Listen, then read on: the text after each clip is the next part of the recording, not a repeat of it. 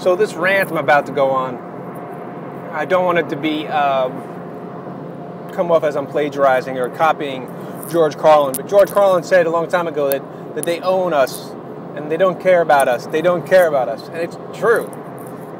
Government, Congress, senators, they don't really care about us, particularly Republicans. Democrats somewhat. Two bills just passed.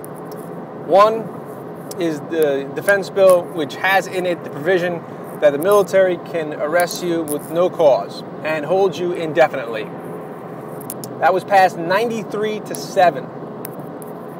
And what that says is Democrats were handing that one off to the president, saying, "Hey, we're not gonna cancel this defense bill because there's a lot more in it to fund wars and fund the military, and it's going to look bad on us. So we're going to give up the freedoms of everybody in America so that we don't look bad."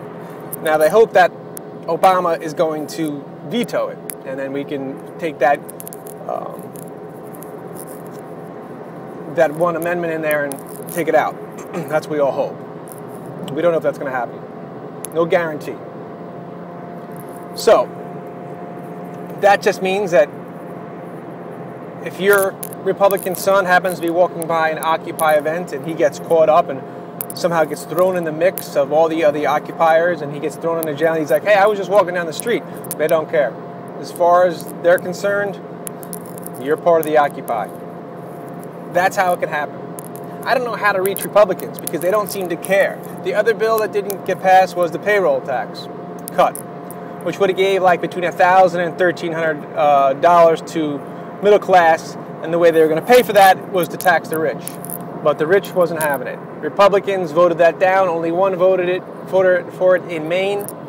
And again, it comes down to caring. They don't care about you. And I've always said this. Me and my brother have always said this. Where is the care? Where are people's care? How do you not see that as unjustified?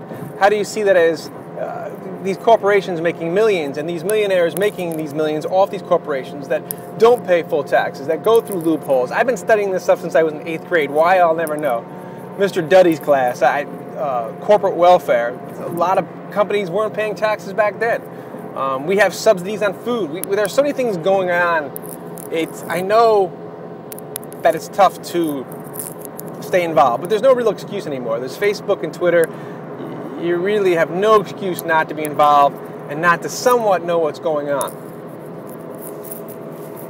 But you have to understand, they are not afraid of you. They are so not afraid of you and what you're going to do. Republicans are so not afraid of any kind of backlash. They know they own you. They know that they own the media, they own everything, and they own you. And they're so not afraid of you. That's why these occupiers, they're brave. And they probably a little bit crazy, and they act crazy because you sort of have to be crazy because everything's rigged. And these people are taking huge risks with their health, with their reputations, and now they can be jailed indefinitely, soon.